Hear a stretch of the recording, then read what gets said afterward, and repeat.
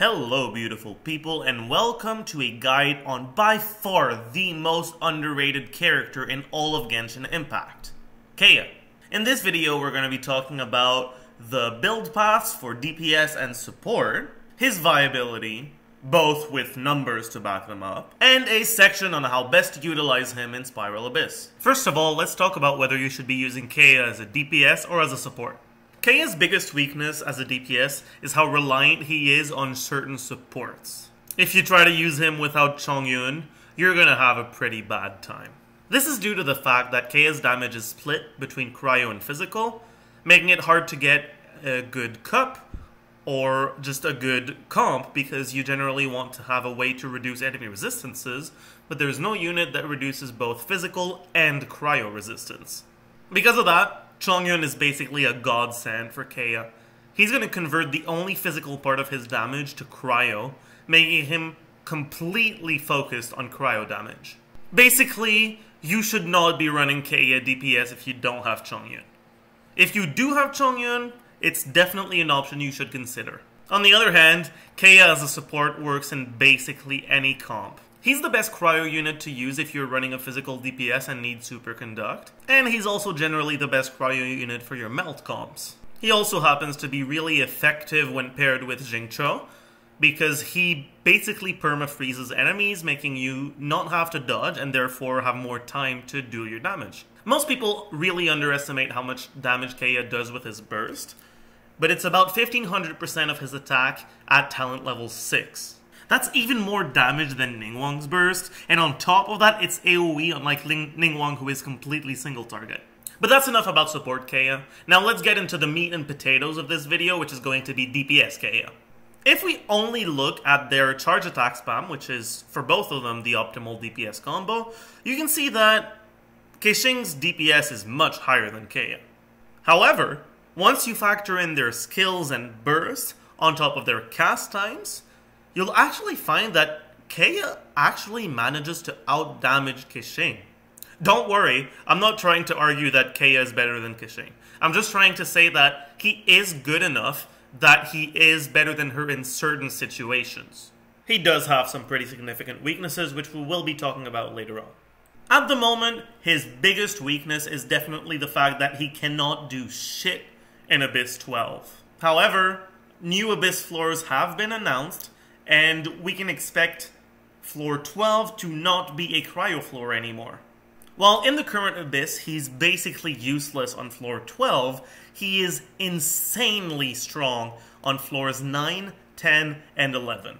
Since the main DPS that I usually use is Pyro, I actually had a lot of trouble with Abyss 10 and getting 9 stars on it. However, the first time I used Kaeya, I just got the 9 stars first try. Well, technically it took me like an hour, but that's just because I had the wrong weapon on and it was only level 50, so we don't talk about that. Now, I've already talked about the numbers, but let's talk about the other reasons why he's so good as a DPS. Since you want to be using him in freeze comps, you basically won't ever have to dodge ever again for the rest of your life. On top of that, he doesn't even need to be on the field to deal a bunch of his damage, so you can actually pretty safely switch out of him to use your skills and bursts on your supports. Now before we get into the builds, we're just going to take a quick look at his talents and constellations so we can know what we're working with. His normal attack is a 5-hit combo, where the 5th hit teleports you behind the target. It can be useful to dodge, but you generally won't want to use your full combo since it will be more damage to jump out of your 4th hit and start your combo over again. His optimal mouse 1 combo, however, is simply just charge attack spam, where you just charge attack over and over again if you have the stamina for it. His elemental skill is simply a cone of cryo damage in front of him. By itself, it generates 2 to 3, at random, elemental particles. If you catch those particles with Kaeya, that'll correspond to about 6 to 9 energy. It has a cooldown of 6 seconds. His elemental burst is going to release 3 icicles that will spin around you, dealing damage on average about 14 times. It costs 60 energy and has a cooldown of 15 seconds. Kaeya's Ascension 1 passive is mostly irrelevant, it just restores him a small amount of health when he uses his elemental skill. His Ascension 4 passive, on the other hand, is completely insane. it makes his elemental skill produce up to 2 additional elemental particles when used, which corresponds to 6 extra energy on every cast. However, there is currently a bug making it really inconsistent. The description says that it will generate extra elemental particles when freezing targets, but it's just really inconsistent. I'm really hoping they fix this bug soon. His passive talent reduces sprinting stamina by 20%. Now you might be thinking that's pretty irrelevant, but in reality, since he uses a charge attack spam as his primary means of DPS, having that stamina reduction on the sprinting makes him able to use his charge attack quite a bit more, which is obviously very, very useful. Alright, now let's take a look at the constellations. Kaeya's Constellation 1 is very simple, but it also is pretty strong. It simply increases the crit rate of his normal and charge attacks by 15%. His Constellation 2 is by far his strongest constellation. Upon reading it for the first time, you might not realize this, but it does not need to land the killing blow on enemies to extend the duration. This means that as long as you're killing about 2 enemies every 10 seconds, you'll have his ult basically permanently up. His Constellations 3 and 5 are the same as every other unit. They increase his talents levels by 3. Now, since Kaeya's skill isn't that strong, his Constellation 3 also isn't the greatest, but his Constellation 5 is actually very, very good. His Constellation 4 doesn't add any damage, it just adds a bit of survivability, which is always nice but never needed. And finally, his Constellation 6 is also really, really strong. It basically makes the effective cost of his burst only 45 instead of 60, and gives it 1 more icicle, therefore increasing its DPS. Now, constellations matter a little bit more on Kaeya right now than they usually would, because he is currently available in the Starglitter shop. What I would generally recommend, if you are looking to play Kaeya as a main DPS, is if you have him at Constellation 1, you should buy him from the shop, and if you have him at Constellation 5, you also should buy him from the shop. If you are at any other constellations, it's not really worth it, since his only amazing constellations are his Constellations 2 and 6. Now it is finally time to get into the builds. Now I wanted to be 100% sure of everything I was going to say in this section. For that reason, I actually made a spreadsheet with pretty much every single weapon you might want to run on Kaeya to actually compare the actual damage numbers between every single weapon.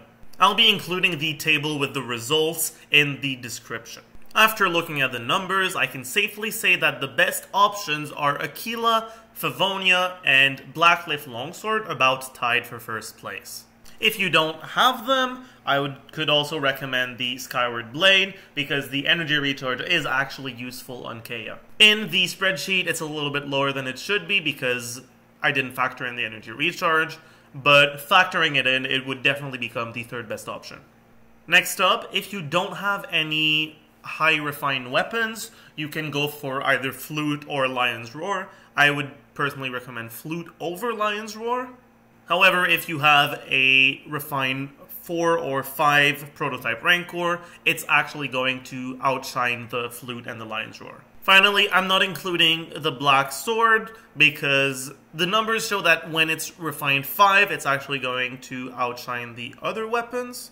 However, it's currently impossible to get it higher than refined 2, so I'm not including it. If you're using Kaeya as a support rather than a DPS, just get any weapon that has energy recharge as its substat.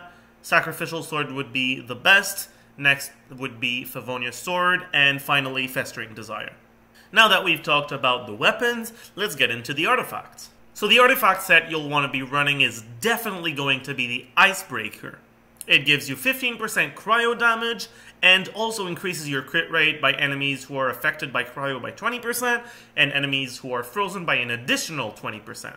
Since you already get 15% crit rate against cryo-affected enemies or frozen enemies from the cryo resonance, that's a total of 55% bonus crit chance against any frozen enemies. If on top of that you have Kaeya's Constellation 1, he basically gets a 70% increase in his crit rate on his normal attacks.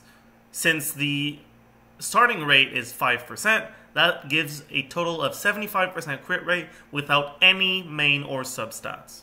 Unfortunately, Kaeya doesn't really have any great early game alternatives. Your best bet will probably be a 4-piece Sojourner, but you can also make do with any plus 18% attack 2-piece on top of either another plus 18% attack 2-piece or the Berserker 2-piece. Now when it comes to artifact main stats, we obviously are going to want attack percent on the timepiece, cryo damage bonus on the goblet, and we're definitely going to want crit damage on the circlet. The reason we want crit damage on the circlet and not crit rate is because we already get so much crit rate out of the artifact set bonus, the cryo resonance, and possibly Kaeya's Constellation 1. Now when it comes to substats, crit damage is by far the most important one. Then you can go for either energy recharge or attack percent. They are about tied. After that is going to be crit rate, and then finally flat attack. Since the purpose of this comp is to keep enemies frozen and not to shatter them, Kaeya basically doesn't benefit from Elemental Mastery. Now here are the stats of my Kaeya. Obviously you'll want to have a relatively low crit rate because you'll get so much out of your artifact that doesn't actually show in your attribute page. You'll obviously want a lot of attack. The Elemental Mastery that I have is a complete waste of resources, but I got unlucky. There's not much I can do about it. And the cryo damage bonus. You can see that I have physical damage bonus, but that's not from artifacts. That's simply because I have Aquila. Alright, now it's time to talk about Kaeya's biggest weakness as a DPS. He unfortunately does not have many comps in which he can work. To enable him, you absolutely need Chongyun himself, and a Hydro unit. On top of that, you're going to need a healer. Generally, you'll also want a Viridescent support. That makes 5 things that we need. Obviously, we can combine 2 of these by having either a Hydro healer or an Animal healer, but it's still a bit of a pain in the ass. For that reason, there's only really 3 comps in which he can work. There's the Barbara comp, the Jean comp, and the Bennett comp. Now you'll notice that Bennett is neither a Hydro or a Animo unit, so if you run Bennett, you actually won't be able to have a Viridescent support. However, sometimes you're going to need to break Cryo Shields, and having the option to sub in a different healer can be very useful. If you're using the Bennett comp, your comp will consist of Kaeya, Chongyun, Bennett, and a Hydro unit. The best Hydro unit here is definitely Jingcho, but you can also make do with Mona. If you're using the Barbara comp, your comp will be Kaeya, Chongyun, Barbara, and then a Viridescent support. It can be either Animo MC, Sucrose, or Venti. Venti obviously being the best, and Sucrose being the second best. I actually used this comp on stream to beat Abyss Floors 9 to 11 with 9 stars, using only 4-star units. If you want to check it out, I'm going to include an unlisted video in the description, and you can just click the link to see that in action. Finally, if you're running the Jean comp, your comp is going to be Kaeya, Chongyun, Jean, and then a Hydro unit, either Jingcho or Mona, Jingcho being by far the better choice. This, in my opinion, is the strongest of the 3 comps and the one that I'd recommend if you have Jean and Jingcho. Alright, here's a few gameplay tips that might actually help you out. So, first of all, Chongyun's burst isn't really important in this comp, so you'll generally want to catch the particles that your Chongyun generates with his skill with Kaeya. The best way to effectively do this is to use your skill on Chongyun, then swap to Kaeya and instantly use your burst. You'll also generally want to be using your Hydro skill before you switch into your Kaeya. That way you can keep enemies frozen as soon as you start using your cryo abilities. One thing that you should be careful about is the way Swirl interact with Frozen. Applying cryo or Hydro to a frozen enemy will not remove the frozen status. However, if Hydro is the last element that you applied to the frozen enemy, and then you use an Animo ability, it's actually going to swirl Hydro and not Cryo, and therefore reduce the Hydro resistance, which is not what you want to be doing. Because of that interaction, you want to make sure that you have used a Cryo ability right before you use your Animo abilities. I'm going to use the last section of this video to make a little bit of an Abyss guide on using Kaeya. I know that not a lot of people do this in their guides, but I think it's pretty useful to have. Let's start by talking about Floor 9. Floor 9 first half basically lets you run either of the 3 comps, so you can just go with whichever one you want. Floor 9 second half, on the other hand, has a cryo gunner, which means that you need to have a pyro unit in your comp. That means that I would definitely recommend the Bennett comp, but if you don't have Bennett, which you should, he's on the rate-up banner right now and one of the best units in the game, so get him while you can. But if you don't have Bennett, you can go for the Barbara comp and just put in a pyro support instead of a Viridescent support. Abyss Floor 10 is insanely easy for Kaeya, because a lot of the enemies are pyro, which means you'll be able to melt on them a lot. And there are really no actual shields you need to be worried about, since the only elemental shields that are going to be there are going to be pyro shields, and you already should have a hydro unit in your comp, so you're all set against that. For that reason, on floor 10, you can run Kaeya in either the first half or the second half.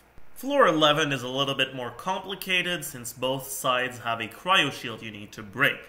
That makes the Bennett comp the strongest option, but you can still go for the Barbara comp while putting a pyro support instead of a Viridescent support. You could also simply ditch the hydro unit altogether for this floor if you are having trouble with it, because the additional cryo damage you get from the floor is enough to make up for the reduced damage you'll get from not being able to freeze enemies. This next section is going to be for Psychopaths only. So for floor 12 with Kaeya, you basically can't run him in the first half because there are way too many cryo slimes. You can make him work on the second half, but I generally definitely would not recommend it. If you do decide to do that, you're going to need a pyro sub DPS, so you can either go for the Bennett comp and build him as a sub DPS instead of a healer, or you can go for the Barbara comp and simply include a pyro sub DPS unit. That about does it for this guide. I really hope you learned something. You may have noticed that I took a few clips from my Twitch stream on twitch.tv/ZJF77. Feel free to come check me out, drop a follow. I will be glad to answer any questions you have, either regarding this, regarding the last video, or regarding literally anything else. Don't forget to like, subscribe, leave a comment telling me how your day was, and I will see you in the next video. Farewell, beautiful people.